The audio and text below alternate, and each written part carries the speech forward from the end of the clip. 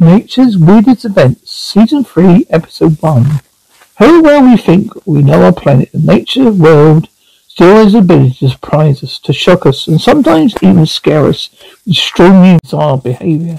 Given modern technology, nature's weirdest phenomena are now frequently caught on camera, whenever they occur. So this means we can bring you the strangest stories our world has to offer. From a marine mammal causing a total gridlock to Canaan commuters joined on 5 to 5. A prickly problem invading America. Helping witnesses, experts and scientists are going to try and explain what on earth is going on. Nature's ability to delight and amaze us. Also powerful, even unstoppable force to be reckoned with. It's these amazing events. It usually doesn't appear that nature has taken over. We start with animals oddly out of place. Species are so shockingly in the wrong place at the wrong time, they stop us in our tracks. From a creature creating a lethal handicap, falling whole, to unlikely hitchhiker across continents. We start with Brazil, where an out-of-town visitor was causing trouble in paradise. Life in Brazil's idyllic coastline of white sandy beaches, usually laid back and lively. By March 2013, astonishing animal appeared out of the blue. Emerging from the Atlantic was a 4-meter, 3-ton elephant seal. Appearance of a massive marine mammal more than often found in Antarctica took everyone by surprise. There's nothing compared to what the seal did next. Oblivious to the crowds, it herded up the beach onto the busiest street in town. Well, at least it used the crossing, but bizarrely traffic stopped. Something event isn't unique. Back in 2000, the elephant seal in New Zealand created mayhem by wrecking any parked car in its path. So why are these enormous seals turning up in new territory and creating utter chaos? One of these events even surprised elephant seal experts like Patrick Robinson. Going into busy areas suspected with traffic and people is quite rare. Not abnormal for a seal to venture away from the coast. They do that frequently, but they typically do not enter populated areas like that. So why has this seal taken? Why had this seal taken against the traffic? The answer lies in the time of year that he appeared. In the elephant seal calendar, October is when this happens. The elephant seal breeding season, when adult males are fired up by hormones and fight for females. The stakes of these gladiators' battles are high. Fights often result in serious injury or even death. Seals in New Zealand chosen an unusual arena for battle, but he's suffering from the same raging hormones as the males back on the beach.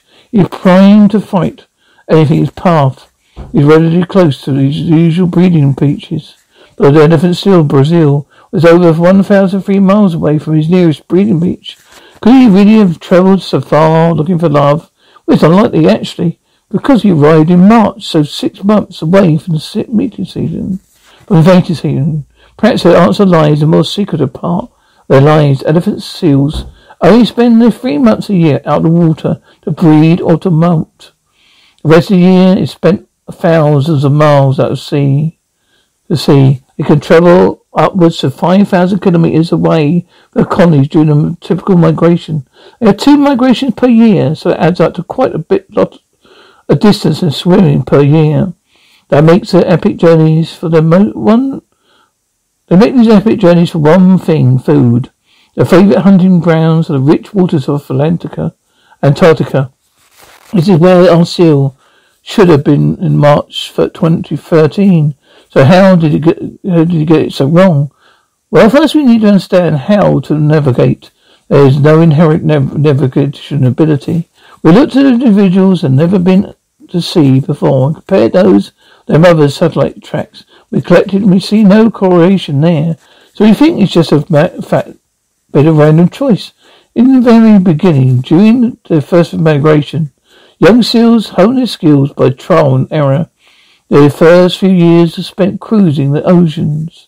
Given that they can cover vast distances, one wrong turn can take them off way of course. Just like the seal in Brazil. The seal is approximately 4 or 5 years old. He probably hadn't locked into adult pattern yet. They may still be exploring and trying to find a good trajectory. In future, He's likely to learn his sense of direction. Avoid the old city break. Getting in the way of finding food. A few hours later, heading back to sea. Out to sea. They say, oh, this is a case of practice makes perfect. For us, it's an unexpected encounter was very strange indeed. But even here in the UK, the odd lost marine mammal makes a surprising appearance. Islands Auckland, off the coast of Scotland, are surrounded. They woke up one morning in March 2013 to find 1.5 ton walrus. Given that spring is supposed to be 1,003 miles away at North Pole, he's definitely more than a little lost. But after relaxing with the Scottish Riviera, he got back on track and headed north. But some of the place animals aren't surprising, but they can be terrifying. But our next story, we head to Brisbane, Australia, where Brook Golf Course members soak up the Queensland sunshine, playing, satisfying, and usually uneventful round of golf. Uneventful? That is, until players become suspicious. Waterhaven might be a little more hideous than anyone had intended. Around 97-98, where one of our members come in and tell us he's seen a fin out of this lake. Our members have a tendency to drink a little bit while we play, so we really just put it down to too much alcohol for the member. But as the weeks went by, some more golfers reported strange activity in the lake. I was standing on the green over there. I was about to hit my ball when I heard a big splash.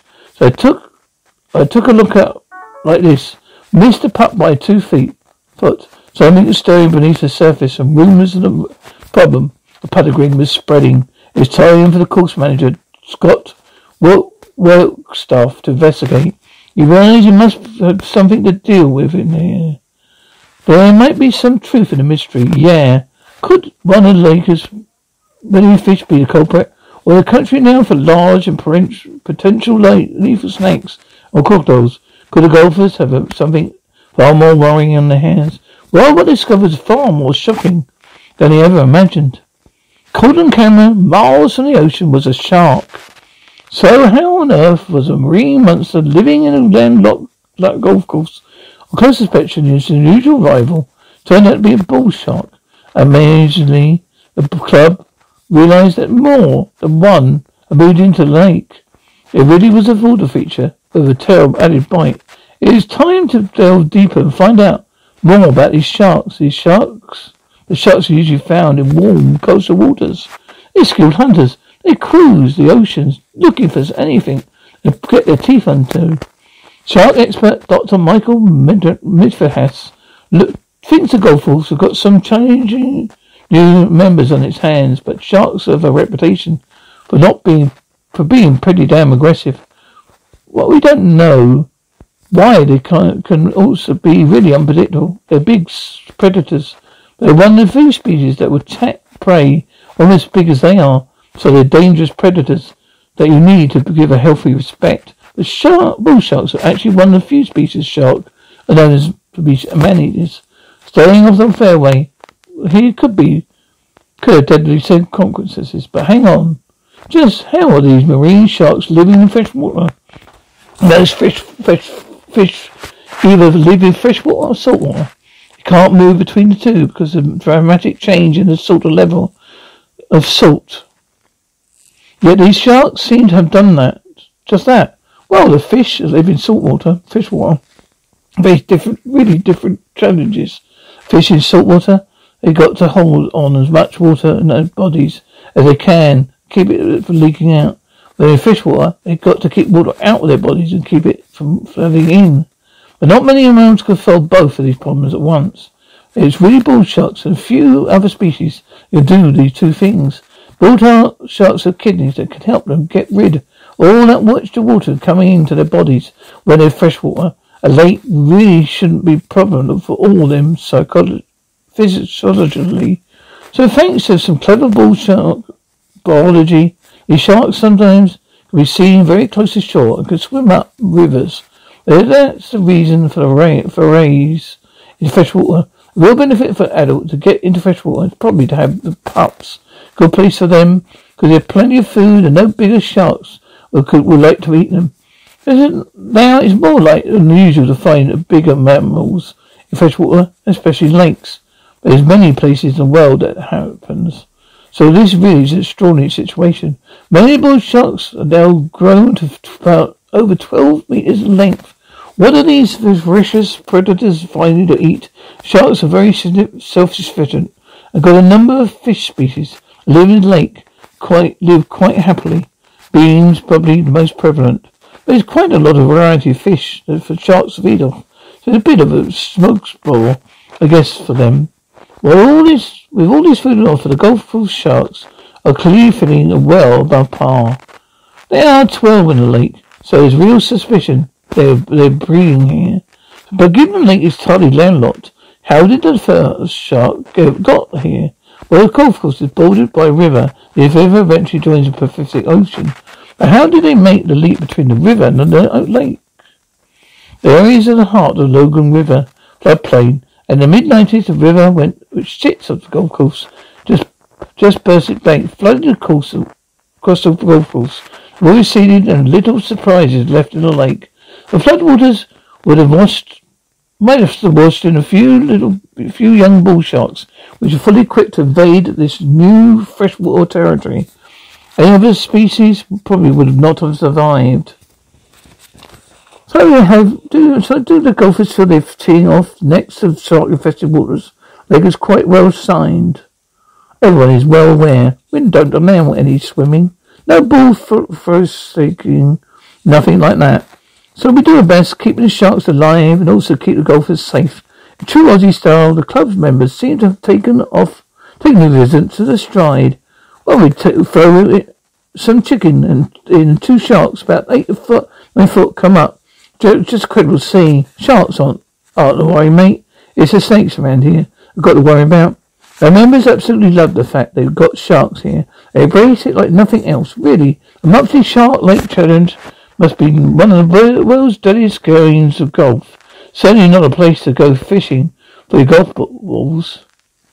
Now, bull sharks have been responsible for 92 attacks on humans, principally because of their tolerance to fresh water.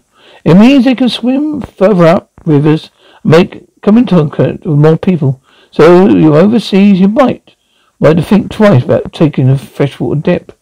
If you've been seen right up to Mississippi and right up to the Amazon too, coming to Thames sometime soon. Let's hope not. We've waited today to nod in more and more of these shocking appearances. We can capture the camera, all right? Take this family. Had a lovely day out fishing in South Carolina River.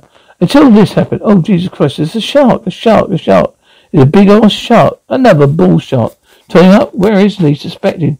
So it certainly wasn't worth keeping your eyes peeled. The camera's running. You just know what might turn up.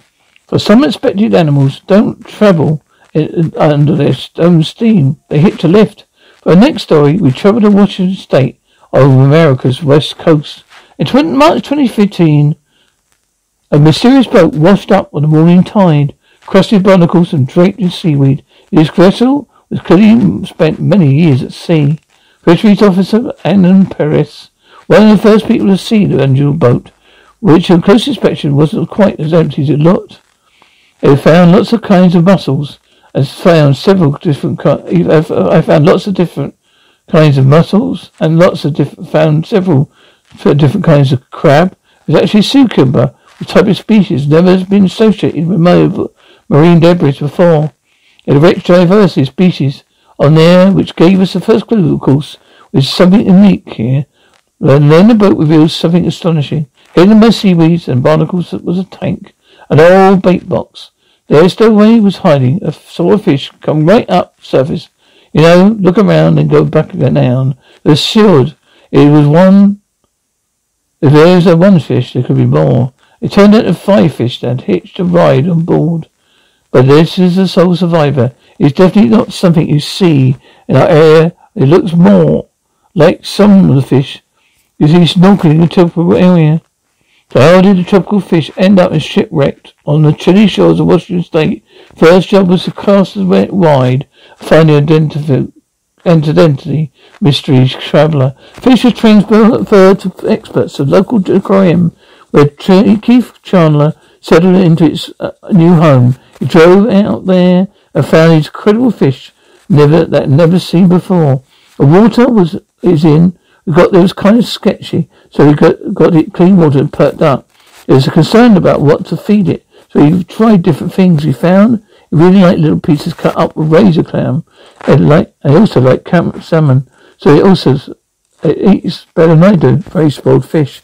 They travelled the web to find out more about this unexpected guest, or until they found something that took everyone by surprise. The fish was a striped beak fish, a battling discovery was striped beak fish, living in the cool seas of China, Japan, and Korea. They don't migrate away from warm seas, so our fish was definitely one of the accidental tourists and seasoned traveller. But how did it end up shipwrecked over 4,000 miles from home? It time to turn to the other evidence they had on the boat. A piece of information that's important to identify a boat. The air was heavily encrusted with mangroves. We scrape off whatever vegetation is there. We're usually really lucky that his lettering was in a good place, so we actually read it. This is the name here, Sotero Moro. The name registration number had led to astonishing truth. The boat was from Japan, the same country that was also home to striped beak fish. But the ocean currents alone would be unlikely to carry an object this size, such a vast distance. Something extraordinary must have pushed the boat across the Pacific, and 2 years beforehand, another completely preceded the Traffic had happened to the shores in Japan. In March 2011, tsunami hit the coast of Japan. Devastation caused dragged some 5 million tons of debris into the Pacific Ocean. Now, most of this was sunk without trace. Around 1.5 million tons of it floated away from Japan's coastlines. But it's not the first time this material was washed up the coast of America. No one thought that like an animal like a fish could ever survive the journey. Never seen anything like this in 34 years I've been here. A fish that came all the way from Japan, still alive on the coast, was fascinating. It turned out there was more than over 30 different species on board a veritable Noah's Ark, sailing at high seas for a staggering 2 years. So just how did they all survive this incredible journey? Well, this hull may have been provided a high lifetime. It meant the boat was travelling partly submerged in the water. Stowaways had full run of the ship. Obviously, this is a deep recessed area. Growth had come around it. That came around it had been helped protect it from the other species that could be after the fish. So it had really good area to escape. And when it's hungry, it basically had this whole boat as a buffet. The boat became a floating aquarium, a mini ecosystem of predators and prey. And held the key of survival group. Then a puzzling new discovery emerged. Fish is only 1 year old. Born long after the tsunami set the boat adrift. How on earth was this possible? One theory is that fish was born inside the boat to parents that sadly didn't survive the trip. The other was that it was hitched to lift at some point during the course of the boat's journey. But one of the very few places we know the striped beak fish occur is there in the Hawaiian Islands. So could it be that after the tsunami, the ocean currents carried the little boat all the way from here to in Japan across the Hawaii, where the fish quite literally jumped ship, and a further 2,500 miles all the way across into Washington State? Whatever happened, there's no doubt this globe-trotting fish, an incredible adventure of the high seas, a truly astonishing story of survival. But as remarkable as this story is, we have to admit that animal stowaways frequently cause absolute devastation to new homes. Boats are unwittingly transported many species to new territories, where they wreak havoc with life. They're perhaps the greatest culprits of all are rats. These animals have been sailing the 7 seas for centuries and adapt very well to new environments. As a consequence of this, they alone be responsible between 40 and 6% of all reptile and bird extinctions. What these unexpected visitors show us is us that when it comes to survival, nature has the power to raise a new challenge anywhere. Whether it's the seals scoping out new travel dimensions, sharks traveling and thriving uncharted territory, or fish cast adrift from home. When animals turn up our turf, they possible gnaw. Now we're going to looking at what happened when nature does unexpected and suddenly turns over our lives. For a stealthy invader, the deadly defying secret, the shattering wave of ice that smashed up whole houses. We start in America's west of California, but most of the time it's pretty laid back in its hot, hazy state. Apart from a few days every year, America's west goes very wild indeed. A matter of minutes, diving. Anywhere comes a dangerous game of dodgems. Oh my God, this full-scale invasion is worthy of daily triffids. A planet responsible tumbleweed. It is a tech of tumbleweed. Like a fog that's come through. So you've got the dust in the air, and so all of a sudden you see cars appear out of nowhere. They hit a car, they just scatter and smash it all as it's on, and go and just disintegrate. Traffic gets a little bit crazy because they end up braking and letting the tumbleweed across. It's like all of a sudden you're slamming a brake on your brakes. Even on the ground, standing up the plant size of a human is easier said than done. But wait a minute. This is the same plant famous for its cameo roles and appearances in American westerns. Lonely, rambling weed. Well, don't believe everything you see in the movies. Because the wayward weeds can change drives across the landscapes of vast numbers. Crazy look at it. Look out. It's just the start of the problem. Just look at what happens when something blocks the planet's path. Tanner Bergsfield seems to bear the brunt of the problem. They're like huge snow drifts. We have long fence and just covered down the whole side, about 1/8 of a mile, just a fence, nothing but tumbleweeds. But I drove in, I thought, oh my tumbleweeds were everywhere. The employees were out there getting tumbleweeds. They had to take pitchforks and rakes and everything. So why a tumbleweed stage such a spectacular takeover? How so much has it ended up in Bakersfield? Well, to get to the root of this prickly problem, we need to start on California's dry and dusty roadsides. It's unshoring green shrubs look perfectly innocent now. It's what tumbleweed looks like. It's not moving at 50 miles per hour. A plant grows here all round without causing any trouble at all. So what makes him such a menace on just a few days a year? When the rise of tumbleweed begins to dry out, it looks pretty dead and done for that. It's not. In fact, it's just a start. As it dries, it begins to fold itself on itself, forming its crystalline shape. But it's also about the fact that it's becoming now fragile, particularly down in the root, which becomes really brittle. To the extent that its end, all it takes is a good gust of wind for this to snap, and the plant begins to tumble. So seasonal changes transform the tumbleweeds. Then all they need to push. When the Santa Fe winds come, they rock tumbleweeds and snap off their bases. They start tumbling. Last year, with a number of tumbleweeds, thousands and thousands.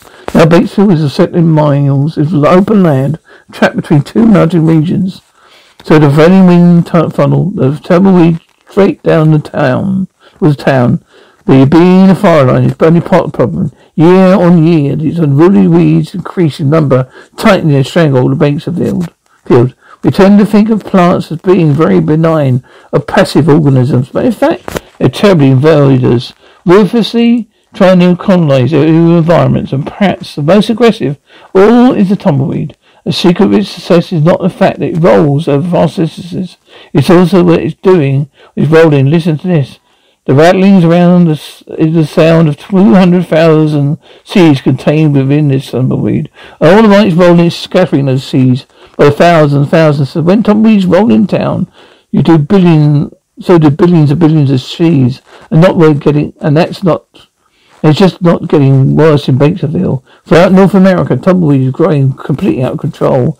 Little wonder we come to associate tumbleweed with pioneering spirit. West. But surprisingly, tumbleweed isn't actually American at all. Actually brought in over by Ukrainian farmers in the 1800s. America's only now facing a tumbleweed takeover. But now Batesville entrepreneur John Soderville is heading for a showdown with problematic part. Starting the world's first tumbleweeder. John's threshing delivers up 10 tons of tumbleweed a day, which spreads and compacts the seaweed before it's a chance to run and shake its seeds. Had to have something done with these tumbleweeds in Batesville area. He thought, well, it just makes sense. John inventions one part of the natural program. Halt these plants' seemingly unstoppable spread. Because when a plant finds itself in uncharted new territories, leavers and invaders can become the most impossible to control. Take milkweed, the UK's runaway plant. Victorians bought this delicate new little flower from Japan, thinking it might make a pretty addition to their collections. It didn't take long for the knotweed to show its true colours. A ruthless invader got in the countryside and started to spread. Decades later, it's still on the loose. It grows so vigorously, it could crack concrete, roads and stone walls. Nightmare for house owners. You find their bricks and mortar devalued by a tiny green weed. Dubbing this relentless green monster's invasion is proving to be most impossible challenge. But some invaders take literally stealthy approach to their attack. Our next animal has been staged in a secret invasion, all thanks to rather remarkable talent. From its original home in the Caribbean, a tiny jellyfish has spread into all the world's oceans. It's likely been helped by its wide shipping activities, catching ride the ballast water and travelling vessels. But not alone can't explain its success. Scientists investigated. They were astonished by what they discovered. The jellyfish can do the seemingly impossible. It found a way to cheat death, to live forever, as something that helped.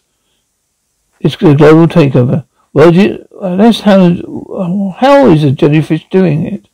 They sold off the secret of eternal life. Well, we understand that as animals' death-defying feat, we need to get grips of the two main stages of jellyfish.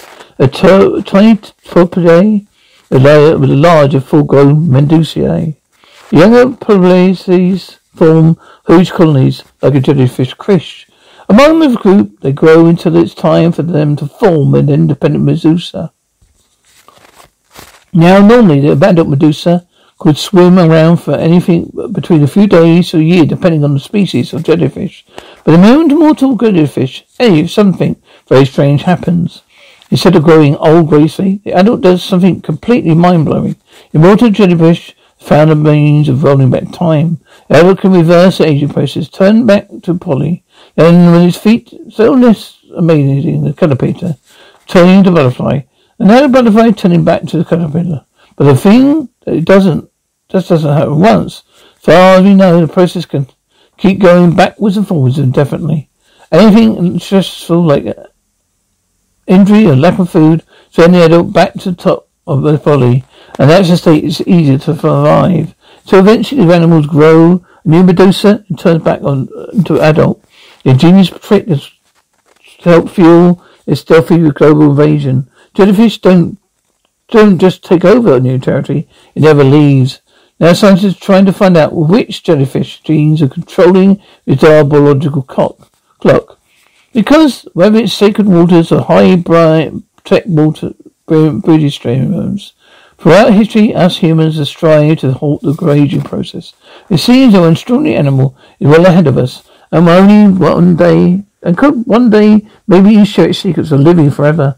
Well, unlike the territorial takeover of the immortal jellyfish, some invasions cause mass destruction, one fateful moment. Our next story comes to Winnipeg, Canada, with stunning scenery and a very over-twinkled lake. It's easy to see why people choose to live in the peaceful shores of Oakville Beach. By May 2013, end of the hard winter, and all peace and quiet was literally shattered. Oh no, it's actually crazy. But nowhere, a 9-foot-high wall of ice rose up and threatens the Gulf and Ty Street. Residents like Miles Havelock could only stand there and watch in horror as their homes faced to turn to tsunami ice.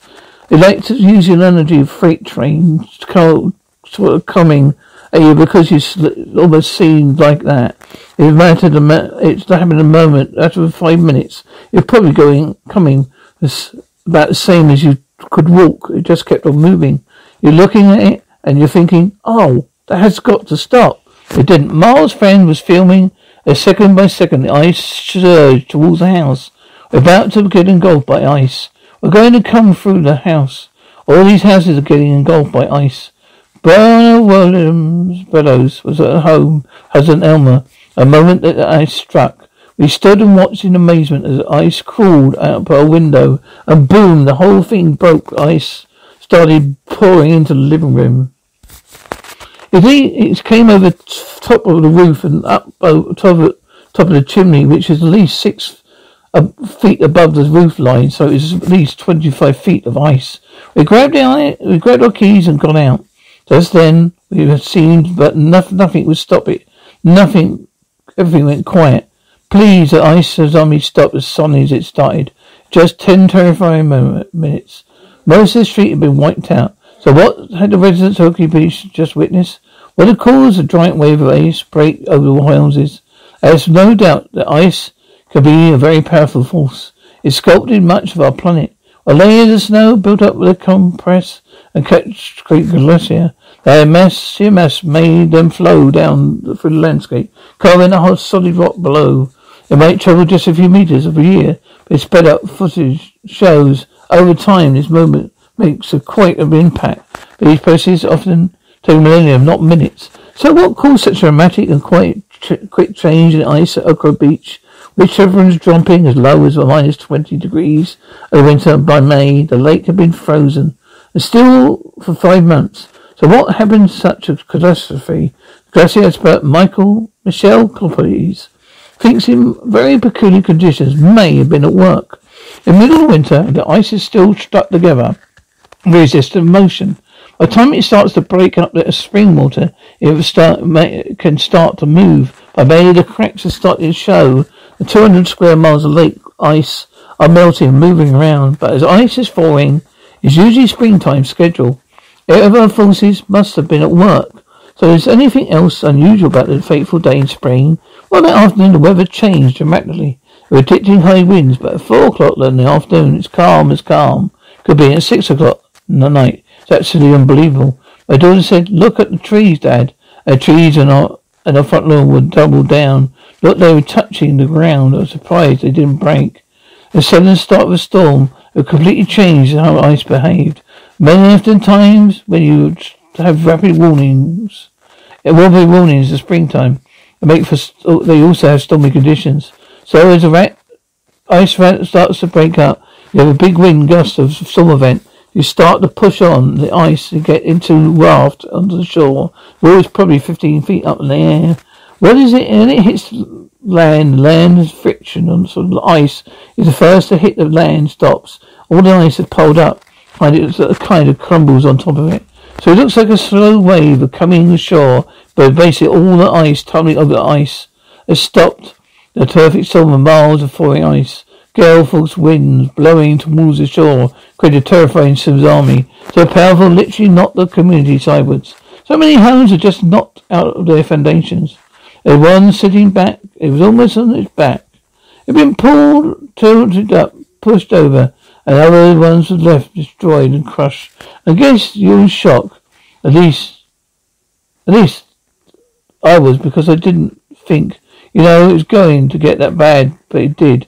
Thankfully, events like this only have been documented a handful of other places. Nobody on Oakley Beach was hurt. It's taken a lot of hard graft and community spirit.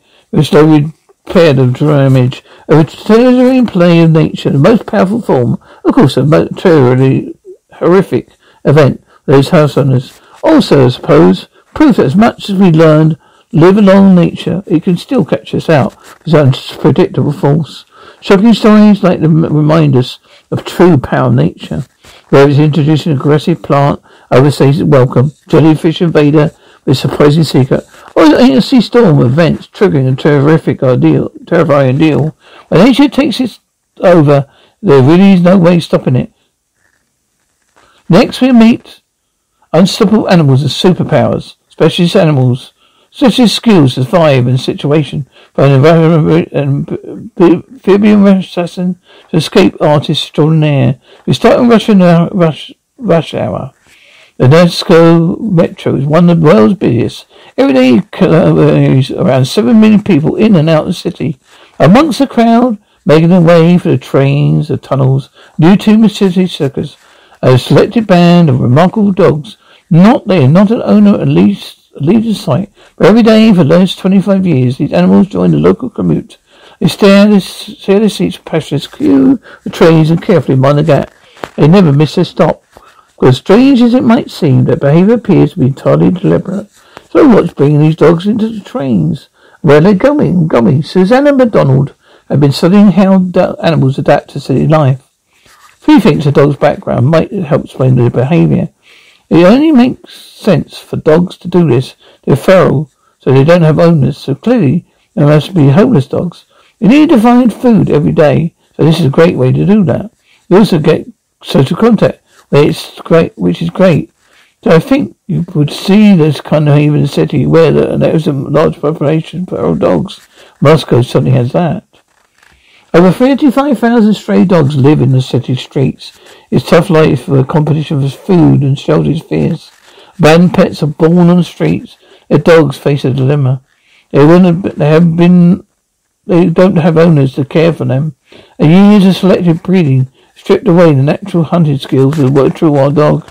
And such an enormous number of stray dogs from that Moscow mutts need to be incredibly resourceful to survive their dog-eat-dog world. They moved into new territory and taken advantage of the captive audience. If you were a dog and saw a human and humans gave you food, one day you followed a human and the human went down in a train. Human petted you and you told you how great you were. Everybody in the train was nice to you. You would then go off to the train. You followed the human, someone fed you. You might say the train is a good place. So you might do that again. Dogs are really fast learners, so I think we spread through a population of stray dogs really quickly. In fact, it comes to finding food. Several other animals around the world have also discovered the perks of public transportation. There's monkeys working the crowds of trains of India, or pigeons taking a short hop in London Great Portland Street. There is a circle line. This is a circle line in Hammersmith. But what those Moscow metro dogs are doing, much smarter than scrounging. While the scientists followed the dogs on and off the trains, astonished by what they found. About 20 dogs were making a regular commute. The most remarkable, the stations were using were no coincidence. They're coming from a place where they slept, which would be the outskirts of the city. They would probably go where it's quiet at night. You really go somewhere where they can actually sleep with other dogs. Then in daytime, they can go downtown, where they can hit up tourists for food and looks sad-eyed. They get some snacks and, that sort of thing. So it's sort of like you go from the suburb at night to the day jobs downtown. It's the first and only place this incredible behavior has been seen. But how they're finding their way through the maze of tunnels, surely it can't be using a map. Navigating these complex warrens of tracks, platforms and stations, difficult for humans. But how on earth do the dogs do it? They can't read maps. Even in the heart of Moscow City, these stray animals are using the same instincts, senses wild species of dogs do. All dogs, wild or domestic, have a sense of smell, which is over 10,000 times better than ours. So, what somewhere smells like, tell them more than their location than any map. Dogs also have a strong biological body clock. So dogs on the metro may be using that time their daily active routine. It's remarkable how well these dogs have adapted their behaviour to make the most of human activities. It is unless as they know more about us than we know about them. These dogs have been remarkably resourceful when it comes to modifying their foraging behaviour. In order to survive, they really are top dogs. Meet our next animals, like superhuman squirrels. We travel to Alaska, North America, where in August 2010, a fishing party reared in more than they bargained for. A huge 2.5 meter octopus, providing enough catch. But what it did next had people staring in disbelief. He was going for it. No way. I'll tell you right now. So everyone's mate began to disappear in front of their eyes. Yeah, there was a nose. It's just all the way through it now. So, just got his nose, huh? There he goes. Huh? Wow. How did this sea creature manage to make an exit worthy of Houdini? A wide octopus, the ultimate escape artist. On the boat was a giant Pacific octopus. To tip, they reach up to 9 meters in length. So supposing them mollusks, so related to other sea creatures like oysters, mussels, and sea snails. Unlike most of the other members of the group, octopus don't have a hard shell, making them a hard, soft target for predators. Could this explain why they need to make such a quick getaway? Octopus expert James Woods is studying ingenious defense tactics. Octopuses are all the part of the predators want to eat. Sharks eat them, marine animals like dolphins and seals eat them. Some mammal birds eat them. They can't find something that's pretty hard to eat. So their primary defense is camouflage. A king of camouflage is aptly named mimic octopus. This animal can take on a colour nearly any setting it finds. Remarkably, also copies the shape with other three creatures, impersonating anything from a flatfish to a sea snake in order to protect itself. Even if an octopus can dazzle its predators, illusions, it does have one another trick. It resorts to plan B, escape. This is where not having an outer shell or a skeleton is real advantage. But on many species of animal, the limit to how small a gap they can squeeze through is not governed by the skeleton, the whole, but that's their skull. But of course, octopuses don't have skulls. They're soft-bodied animals. The only hard bit of an octopus is the mouth parts. There's a beak, and they are about 5 centimeters diameter, so the beak can squeeze through, the rest can follow. So our octopus on the fishing boat, a small gap was all it needed. But how did it calculate size and shape of the environment around it so quickly? Well, news showing octopuses are far smarter than you think. Octopuses, most intelligent of all invertebrates. They have a brain to body weight ratio that's higher than other groups of vertebrates, like fish and birds. Octopus nervous systems is very different to ours. We have a head, also our nerves up here. There's some nerves in the wiring to our extremities. An octopus does not have a centralized brain, but 2/3 of its nerves are body. The more the decentralized system, sort of like an internet. It's something like us, where it's pretty much all up here. It's critical to think this animal, with its brain power split up all over its body, which means even its disaster strikes, they always think, but they think straight. If the octopus loses an arm, the arm will act as a decoy. It will hold on to things with suckers. It can change colour. It can wiggle. It can crawl around. So it acts a very efficient decoy. It might keep the predator occupied. It's got something to eat, busy while the rest of the octopus gets away. So octopuses, virtuality, already has driven them to become quick-thinking masters of hide and seek. But sometimes, the only way to survive, take more conventional approach. The remote range versus the Cameroon, a last well where few travellers have visited. For some of those who have telltales a bizarre-looking animal, more than ready to put up a fight. A beast capable of drawing blood from its attackers. Only a few specimens exist, but surprising the culprit is this a frog? So what is this amphibian oddity? What does it deserve its fish reputation? Most amphibians prefer to stay out of trouble. By hiding out from danger, use a camouflage to stay under the radar. But those are a bolder approach. Use brighter colours, make a statement of warning predators their bodies are loaded with harmful toxins. But such measures aren't enough for frog. It may be small, but its violent reputation has given it the name Wolverine frog. Amphibian expert David Blackman knows more than most about this elusive and mysterious animal with ninja-like skills. There's no other frog on earth that looks like this. Round the side of the body, his legs, here it's covered with what looks like hair. In fact, actually thin pieces of skin project out from the side of the body. The ears like this entirely, so this is something that is neat to only hairy frogs. It's still not clear why male frogs would need this excess skin. They're not only thing to keep them experts guessing, because the animal is also armed for combat. Well, the remarkable things about this frog, it has claws. Well, most amphibians don't have claws. They ain't claws. And these claws ain't claws like toenails, I think, fingernails. They're not like claws like you find on a bird. It's actually a claw that's made of naked bone. Unbelievably, when it's threatened, this animal can force its own bone through its skin, aiming itself with a sharp claw on its toes, and was actually making its skeleton conquer its skin, which is a very weird thing. It's not like there's a natural hole through which its claws are piercing. There's a complex piece of skin its claws actually penetrating through, actually causing a little traumatic wound on their fingertips. We know very little about whether or not these wounds can be healed. These claws could soon be retracted in sense and can be used another day, because amphibians and other reptiles really have remarkable regenerative abilities. Wolverine frog really are a unique celebration of just how strange nature can be. So among these are more than 6,200 species of frogs. All these thousands of frogs, there are only one large hairy frog, like frogs, with bones that poke for their toes. There's only one in the world that looks like that. But bizarrely, there are other amphibians who can be considered their partners in crime.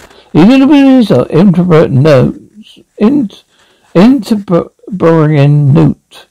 Remarkable in that they attack predators, they can flush their ribs through the flesh, out through the skin, and produce 2 rows of spine, which run the length of the body. Now, this sounds like it will be very painful for the newt, but in fact, it does no harm at all. Perhaps that's even more remarkable. As much as the ribs pass through the skin, they pass through some poisonous glands. I can feel them on the side of the body, so effectively they end up with 2 rows of poison arrows. Now, of course, if you're a predator, that's pretty nasty. You've got to admit, it's also very, very clever. The weird and wonderful creatures in these stories have developed extraordinary powers to get what they want. Whether it's canines committing get a square meal, shape-shifting sea creatures, highly armed amphibians. Nature has a very ending ability to surround us. So whether it's bizarre adaptations of full-scale invasions, nature survives against the odds, and even thrives in places where we would least suspect it. And when our paths cross, it proves to be truly unstoppable force.